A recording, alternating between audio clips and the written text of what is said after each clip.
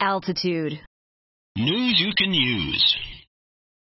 The band Everclear, one of the biggest modern rock artists in the 90s, are back with a brand new album titled Welcome to the Drama Club. I caught up with frontman Art Alexakis to find out exactly what they've been up to the last 3 years since their last release. We've been busy. What can I say? You know, we made a new record. I went through a lot of crap in my life. I got divorced, new members in the band, went through bankruptcy. My daughter started in high school in about 4 days. Been real busy. Now, how is it like with a daughter starting high school, knowing all the stuff that you've seen throughout the years? It sucks. It's going to be tough, huh? It's karma. Yeah, I got a lot of karma coming back to me. One reason there's a big buzz surrounding the new record is a controversial video for the album's first single, Hater, which Art says is the ultimate breakup song and features a fictional hater Jesus character. This video for Hater is causing an uproar. It is. Yeah, I know. Now, tell us how this video came about, the concept.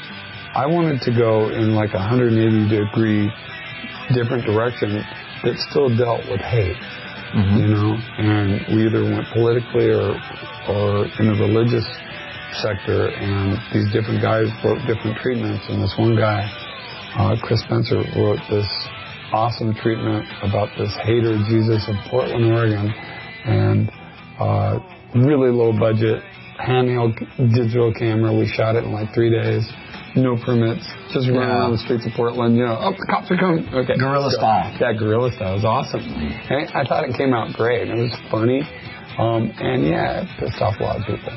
One person in particular who got his feathers ruffled over it was Fox News interrogator Bill O'Reilly, who Art went mano-a-mano with on live television. So is Bill O'Reilly as pompous as he seems on television? He is, right? The truth? You know, I knew you would tell me the truth. It was like talking to my mom. Yeah. You know? I mean, he'll just talk over you. He's an old person. He just talks over you. And I actually was going, Bill. I actually shut him up 2 times. 2 or 3 times. I'm pretty proud of that. You know, he's like, well, why don't you have a disclaimer on this? And I'm like, well, it's not really art if you have to put a disclaimer on it. This is expression. It's artistic expression. He goes, well, I'm an artist. And I go, wait a minute. You're an artist? No, he's not an You're artist. a journalist. Don't be creative with the news. Tell the news. And finally, since Art has seen and heard it all in the music business, I asked him about the state of music in 2006. What do you see in the music business today that just kind of makes you cringe? I think music is really at a really boring place right now. I think a lot of the new bands coming out are just really mediocre. And I think that's exciting because I think something's going to come out like Nirvana did, like Jane's Addiction did, that will excite rock fans again, that will get people fired up.